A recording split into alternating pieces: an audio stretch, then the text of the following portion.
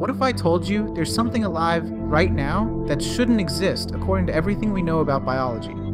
Scientists just discovered an organism that completely rewrites the rulebook. For over a century, we've believed that all life on Earth requires the same basic building blocks: carbon, hydrogen, nitrogen, oxygen, phosphorus, and sulfur. No exceptions. But deep in California's Mono Lake, researchers found a bacterium that does the impossible. This tiny organism, strain GFAJ1, can survive and grow using arsenic instead of phosphorus. Yes, arsenic, one of the most toxic elements on the planet.